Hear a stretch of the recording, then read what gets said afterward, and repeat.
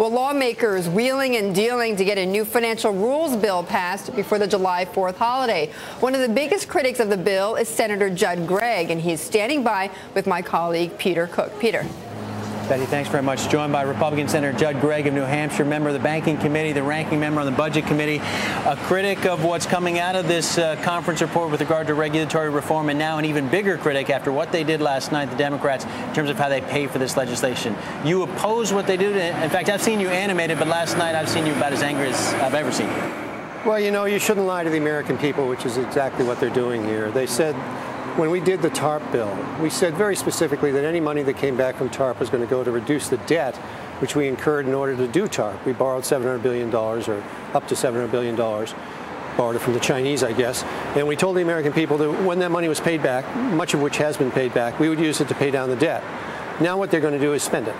And that's breaking a covenant with the American people. We made a very clear commitment to the American people that that money would be used to pay down the debt, not to create a new program. In addition, they're doing this double counting, where they're going to increase the cost to banks for their FDIC insurance, but instead of using it and putting it in the FDIC insurance fund, they're going to use it to offset this new spending. So they're going to double count it. They're going to claim they're using it for the insurance fund and they're using it to fund this program. It is total fraud on the American people. Honestly, if you did this in the private sector, you'd go to jail. You could not do this in the private sector. You heard the response from Democrats. They are reluctantly doing this. They prefer to tax big banks like Goldman, J.P. Morgan to foot the bill for this regulatory reform effort, $20 billion roughly. But they're doing this to try and reach out to some of the moderate Senate Republicans, some of your colleagues who have expressed support for the legislation but said they couldn't support a bank tax.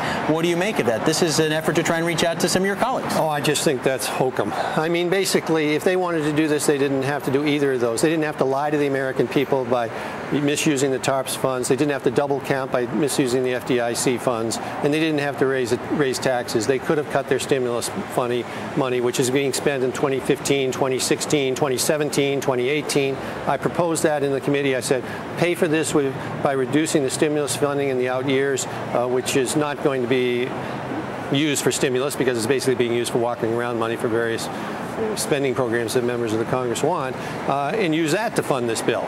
So let's set priorities. That's what we should be doing around here. We shouldn't be adding to the tax burden of the American people, and we shouldn't be adding to the debt of the American people. We should be, if we want to spend money here, we should take it from some other place in the federal government. We got $3.8 trillion we're spending. We can find $18 billion. You've been a crucial player, an integral player in these talks of regulatory reform for months now.